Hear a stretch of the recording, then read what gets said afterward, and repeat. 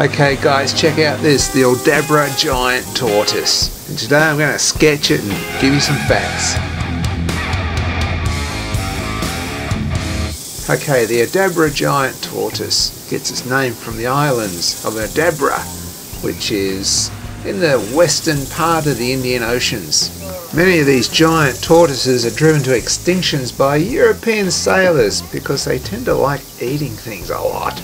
And many of the islands around there, the tortoises, they became extinct by about 1840.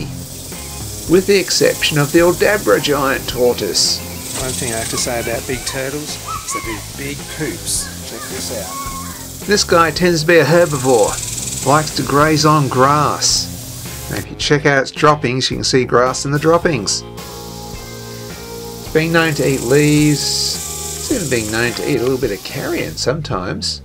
So some people say this is the largest tortoise in the world. Most people would sort of claim it to be the second largest. It is a big tortoise. Its carapace averages about 122 centimetres, which is 48 inches in length. And it weighs, on average, 250 kilograms. Crikey, that's heavier than me, which is around about 550 pounds. So one of the things I liked about this guy here was these sort of wrinkly bits coming down here. So like an old man like me. Coming out of this nice big rough shell. And you have this almost delicate head on this really long neck. Then he's got these big feet.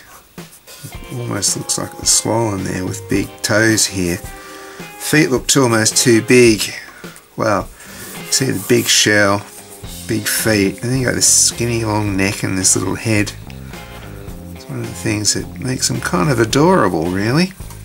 But turtles are sort of funny. There's something about their heads that are funny. This guy yawned really briefly. I just sort of briefly got this sort of like a yawn. Just sketch it as quick as I could. Sometimes with sketching that's all you get. Tempted front view because front views are always funny when you get it. But I sort of missed that. There's no bad portrait of him. This one here.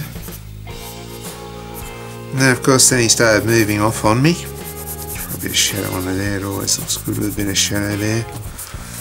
Once he started moving away from me, just sort of like it was moving, I was trying to sketch, but then it went and just was laying down, so I got a chance to get a good sketch in, and that's this one here.